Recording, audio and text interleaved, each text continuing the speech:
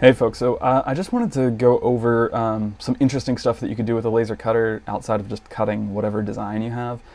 You can do some weird stuff with sheet materials using kerf. So again, kerf is the amount of material that gets blasted away and gets turned into dust when we cut something. Kind of like when you're cutting with a handsaw and you have that little divot that gets cut out, you get a channel that forms. Now, on Trotec's website, they make a brand of laser cutters. We use Epilog, but they're all kind of similar.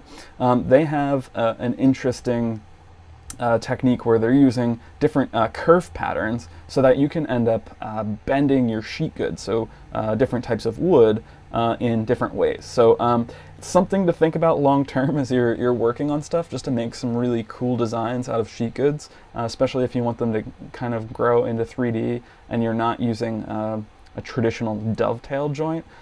Check it out. I will put a link. They also have some good templates for these kerfs. So check them out whenever you get a chance.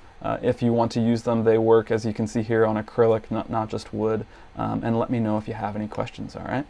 All right, take care.